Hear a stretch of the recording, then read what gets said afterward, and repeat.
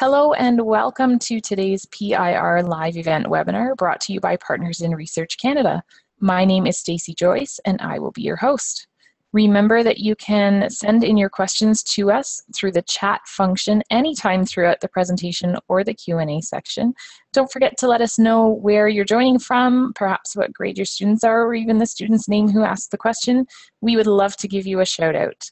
And when you do send us that, we want all of our viewers to be able to see who's asking what. So please make sure that you select everyone in the to field when you send your questions through the chat function. Today, our guest is Professor Tracy Snoddon. She is from the Department of Economics at the Lazaridis School of Business and Economics at Wilfrid Laurier University. Thank you so much for joining us. I will let you take it away. Okay, thanks, Stacey, and thanks to all of you that are out there listening and have joined us.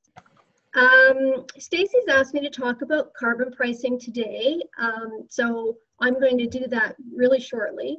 I'll just tell you a tiny bit about me, and if you have any questions about what I do or careers or that sort of thing, I can talk about those in the Q&A.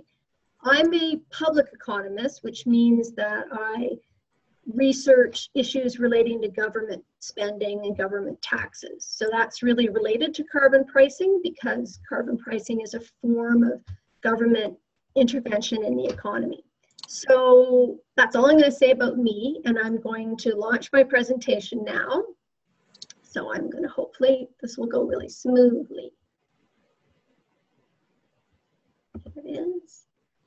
And there.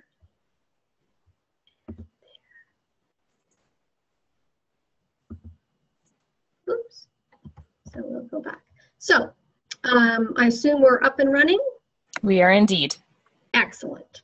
So I'm going to talk about carbon pricing today, and I'm going to try to give you just a high-level discussion about what carbon pricing is and what it's meant to do and how it works a little bit and why it's appealing from a policy perspective. So before I start talking about carbon pricing, I'd like to talk a little bit about the policy problem that carbon pricing is meant to address. So probably many of you are familiar with the problem of global warming and climate change. So the main issue is that the burning of fossil fuels like gasoline, coal, oil, when you burn these fossil fuels to produce energy, we also release greenhouse gases into the atmosphere. And these gases trap heat around the Earth's surface, and it causes the average global temperature to start to rise, and this contributes to all of the problems associated with global warming and climate change. So from a policy perspective, one of our main objectives is to implement policies such that greenhouse gases will be reduced, or emissions of greenhouse gases will be reduced. So carbon pricing is a type of policy that governments can use to encourage reductions in greenhouse gas emissions. So I have a little picture on my screen here meant to convey emitters emitting greenhouse gas emissions into the atmosphere. Greenhouse gas emissions include carbon dioxide, nitrous oxide, and some other stuff. If we don't have any specific policies in place, there's actually no cost to releasing those emissions into the atmosphere.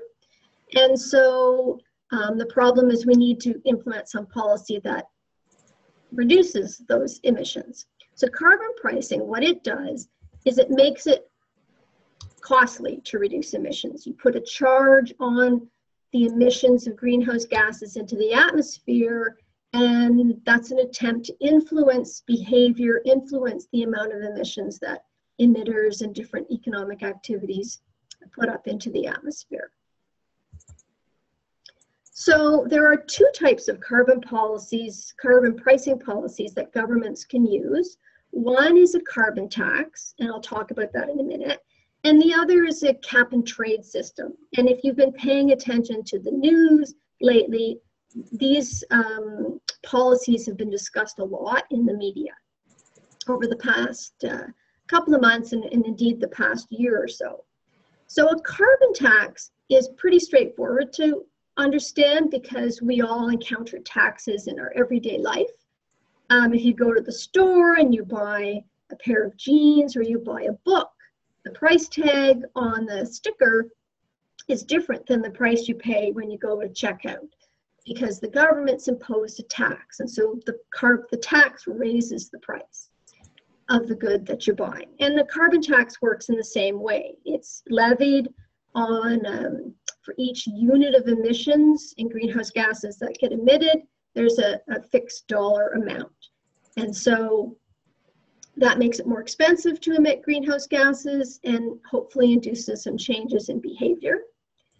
A cap and trade system works differently, but essentially also results in a price on greenhouse gas emissions where one didn't exist before. So it starts with the government imposing a cap, a maximum on the allowable emissions in a given period of time, like a year. And then emitters are required to buy permits to cover each of the emissions that they put out into the atmosphere. So if you're going to emit 10 tons of greenhouse gases, you need 10 one-ton permits to cover off your emissions. If you don't have enough permits, like that would be like my emitter who's in my picture on the far right-hand side where the pink bubble is big, and the permits that the firm has is captured by the blue circle, they need more permits. So they might offer to buy some of the surplus permits from the emitter beside them who has more than enough permits to cover their emissions. So that's the trading part of cap and trade. And the supply of permits is fixed, and given, depending on the demand for permits, that interaction of those supply and demand forces generates a price for the permits. So both of these carbon pricing policies, what they do is they provide a financial incentive to emitters to try to reduce emissions, but it also gives emitters some flexibility.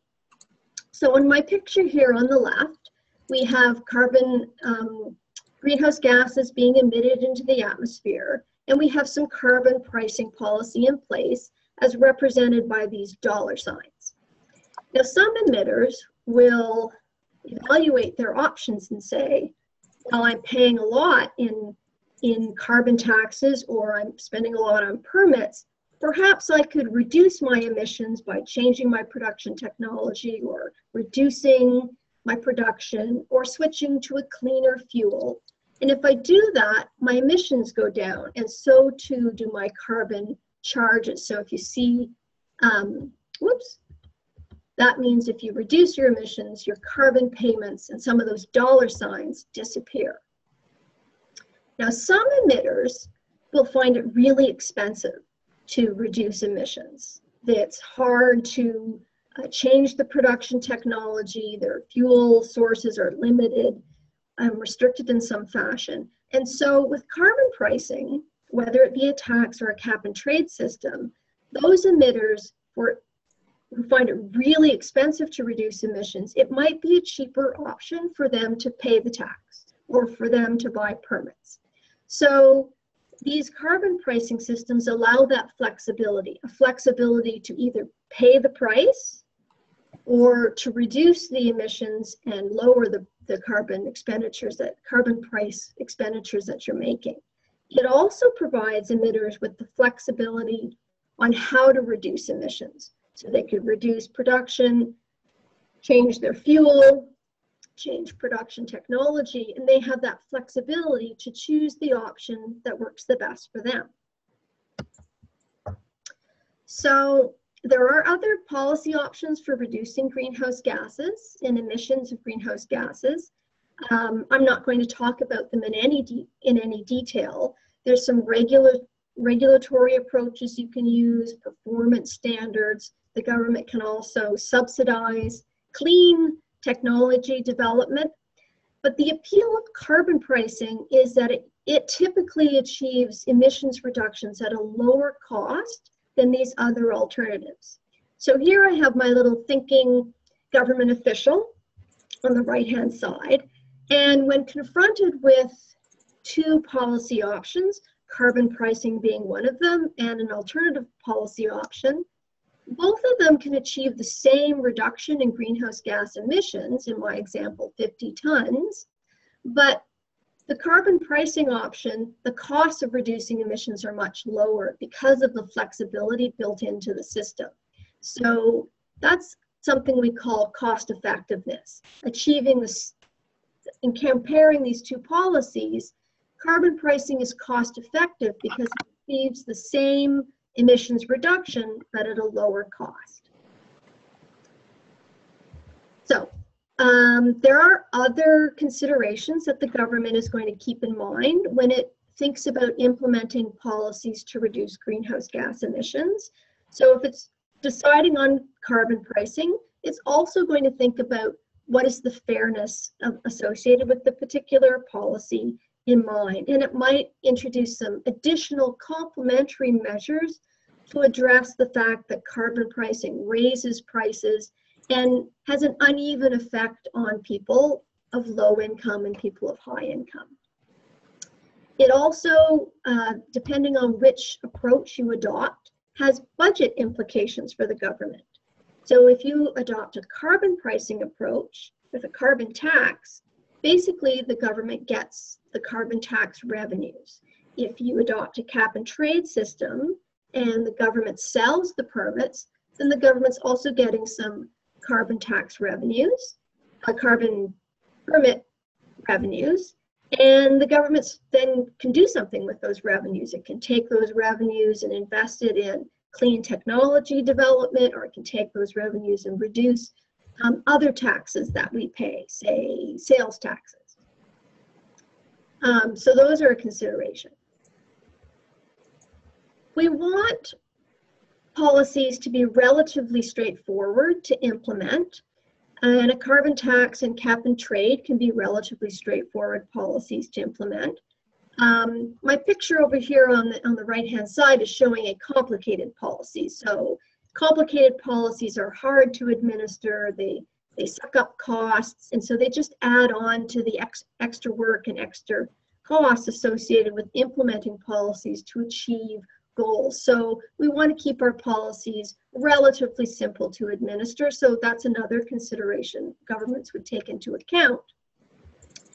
And finally, another objective when we think about implementing policy is how the policy affects our competitiveness. So if you think about Canada exports goods and services around the world and a lot to the United States, and carbon pricing will increase the price of goods. And if other countries aren't doing something similar, then the price of our exports go up and it makes our goods less competitive in the international market. So that's also something that governments will take into account. So that's my description of carbon pricing in a nutshell. And I'm going to leave you with one final slide, which is just to give you a sense of what carbon pricing looks like in Canada right now, and where we're headed in the next few years. So some provinces have already implemented some carbon pricing policies.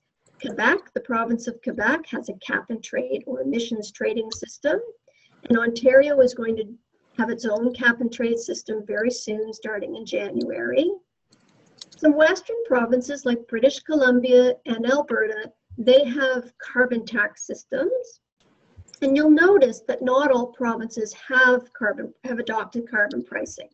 And very recently, last month, the federal government announced a new carbon pricing plan that was basically going to try to extend carbon pricing to ensure that all provinces had some form of carbon pricing operating, which would allow us to achieve greater greenhouse gas emission reductions and keep the costs of doing that low. Okay, thank you. Now, thank you very much. Perfect. So I have our first question here from Mr. Ongley's grade 9 class in Waterdown, Ontario. And they're concerned, won't this bankrupt the businesses that need carbon to run? Okay, well, that's a good question. So one of our criteria when we think about implementing policies is, is it going to have a really significant cost on business and drive them out of business? And so that's legitimate. So governments handle that in different ways. So in cap and trade systems, what they do is for a period of transition, they will give certain industries or certain economic sectors, firms in those industries, they'll give them the permits for free. So they have an allotment of permits, they don't have to buy most of them. And so then it's just a question of if they've exceeded their number of permits a little bit in terms of emissions, they might only have to buy a few. And if they've managed to reduce emissions a little bit, they'll have a few surplus permits that they can sell. So by giving permits away for free over a short period of time, it can help businesses adjust.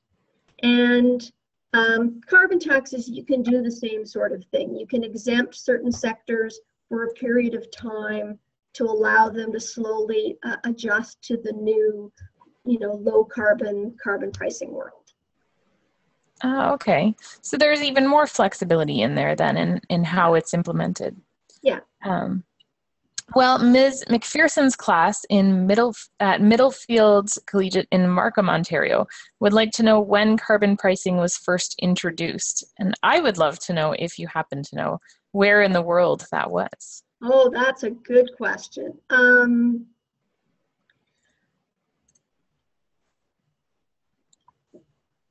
I think it was the European Union. The European Union was the first big-scale emissions trading system, and I think they started in 2005. There might have been some smaller carbon taxes introduced in places like Norway and maybe some of the other Scandinavian countries in early 1990s. But the biggest, sort of a big, broad-scale carbon pricing happened with the EU, although selected other countries have introduced it earlier. Okay.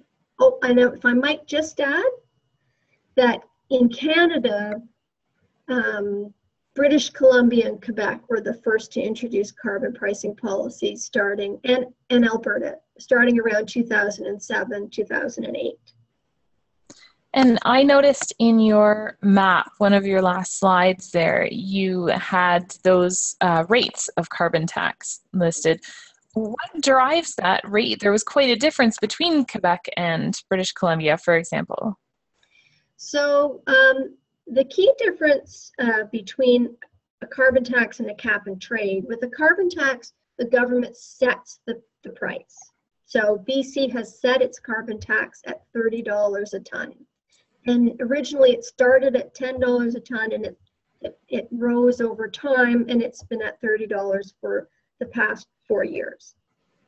In a cap and trade system, you fix the level of emissions. So rather than fixing the price, you fix the quantity of emissions.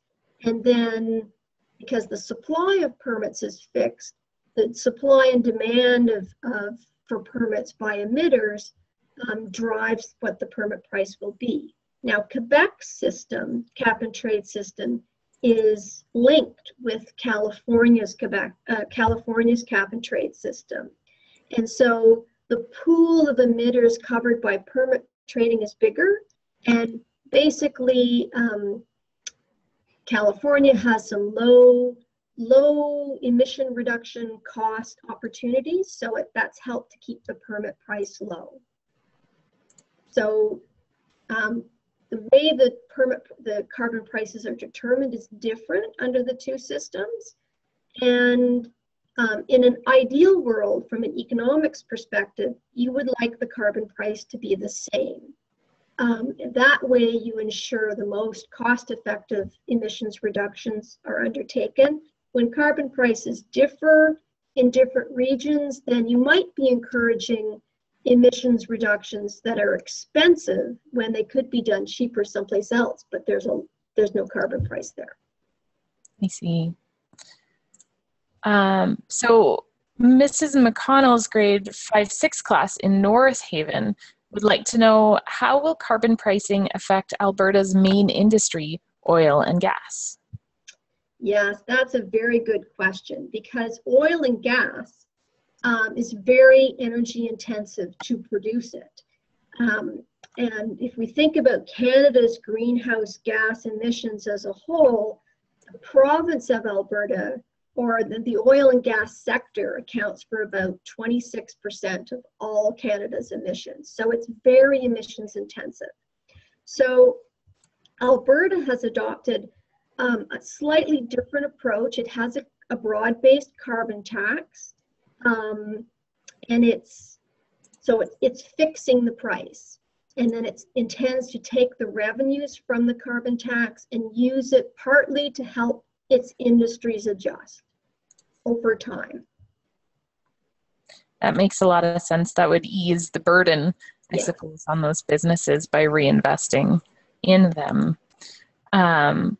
So Ms. McPherson's class in Markham, Ontario would like to know, if greenhouse gases are causing global warming, why isn't the media giving attention and supporting the cause to reduce greenhouse gases? That's a very good question, and tricky question too. The media, if you pay attention to the media, you'll notice that on the one hand, there'll be lots of articles supporting carbon pricing initiatives and tackling greenhouse gas emissions. And on the other, there are some skeptics. And some of the skeptics, or the reason they're not giving so much attention to it, is that climate change is a global problem. Greenhouse gases, in fact, it doesn't matter where you reduce the greenhouse gases. If we were to reduce greenhouse gases in Canada or do the same greenhouse gas reductions in China, the impact on the environment in terms of global warming is the same. So it's possible that if you reduce emissions over here, you increase emissions someplace else. So because it's a global problem, and Canada's share of emissions is quite small, some people are skeptical that if Canada acts on its own to reduce greenhouse gas emissions, that it won't really have any big effect. And so people are mixed on that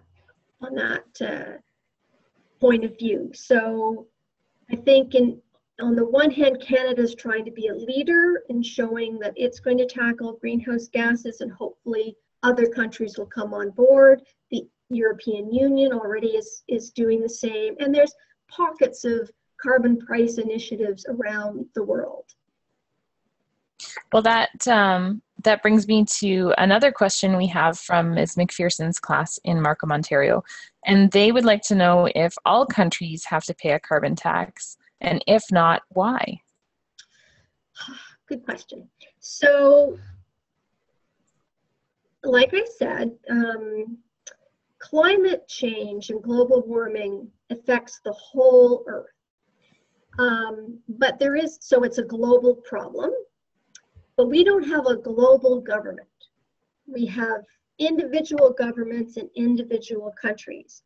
And those individual governments can only really control what they do in their own country.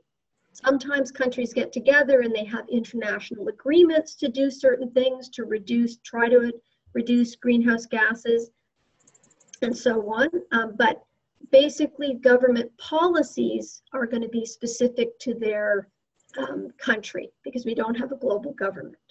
So a year ago, Canada went to what's called the Paris Summit climate meetings to discuss what the global community could do to reduce greenhouse gases, and various countries committed at that meeting to take action to try to keep their emissions low or reduce emissions to achieve a certain temperature target.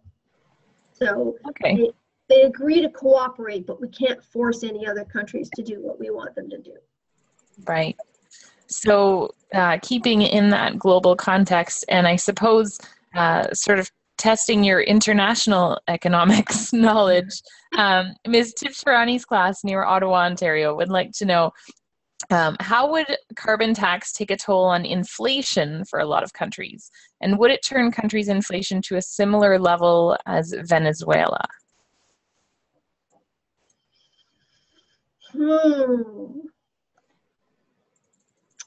That's a good question. That's a hard question. And I'm not sure I know the answer just off the top of my head. Certainly, carbon pricing will cause prices of goods and services, some goods and services, to go up, but it's not going to be general inflation. When we have general inflation, it means all prices are rising.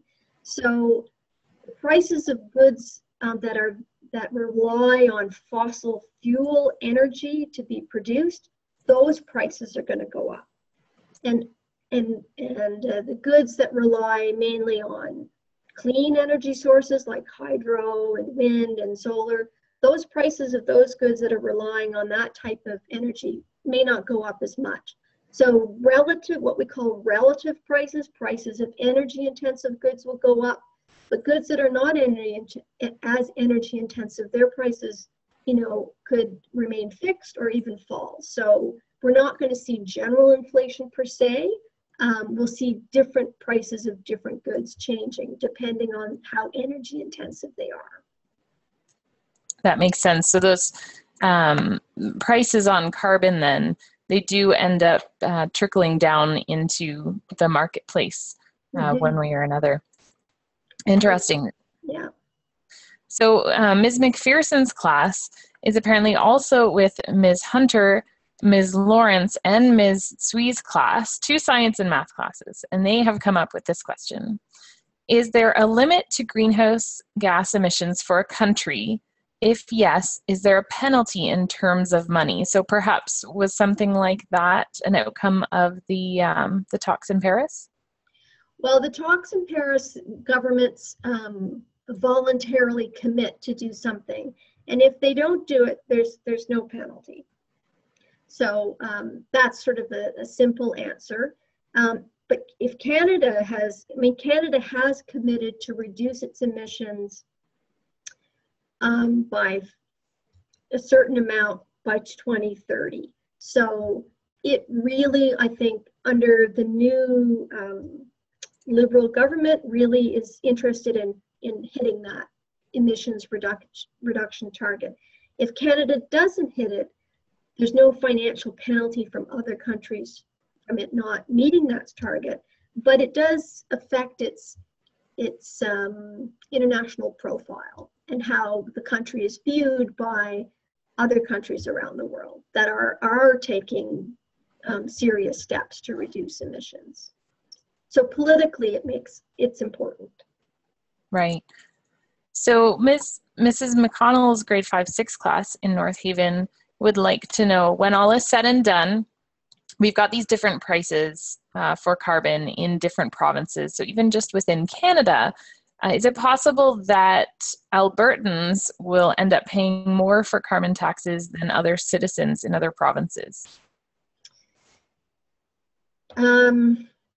So there's 2 sides to that question. So I talked about cost effectiveness. So you want to implement policies that allow emissions reductions. If you have a choice to do it in an expensive way and a choice to reduce emissions in a cheaper way, cost effectiveness says we would like to do it as cheaply as possible because that leaves us more money to do other things.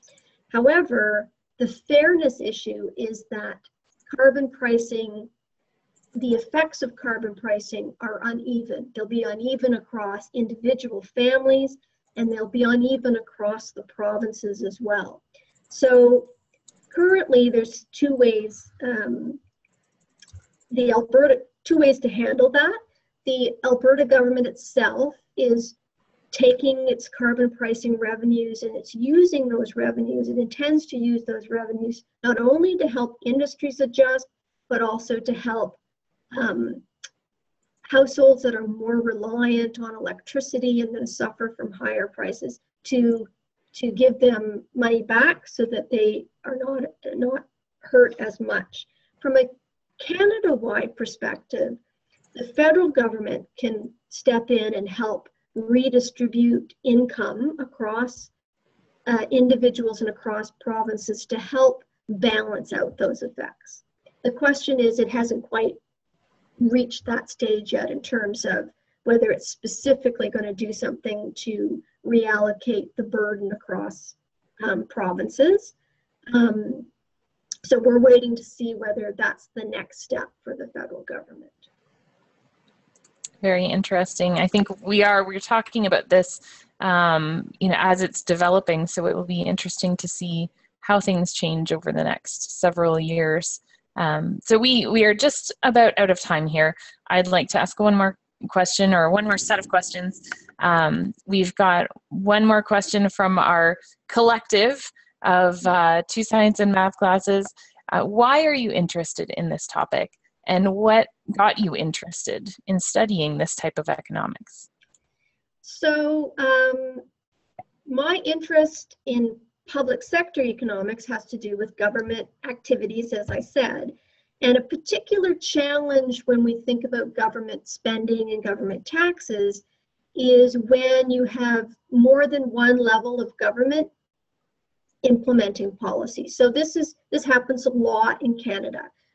In federal systems where we have multiple levels of government doing things simultaneously. So provinces implement sales taxes and income taxes and carbon pricing. And when they do that, sometimes those policies conflict from a national point of view. And then the federal government comes along and it also implements income taxes, and it could implement its own carbon price if it wanted. And those policies can be complementary or they can conflict. And so that's interesting to see. My interest was, how can we design policies to minimize some of those conflicts for the benefit of the whole economy? So economic problem solving then? Economic problem solving where there's multiple governments doing multiple things. So that's interesting. It sounds very intricate. I'm sure we could talk at length about all of these topics, but we have run out of time. I wanted to thank everyone for joining us today, especially Professor Snoddon. Thank you so much for your time and sharing your expertise with us. It was an excellent questions from all of you people out there. Thanks for joining us. Indeed. Next week on PIR Live Event, we are talking about HIV vaccine research on World AIDS Day. For more information about that webinar and other upcoming webinars, you can visit pirweb.org. Have a great day, everyone. Bye-bye.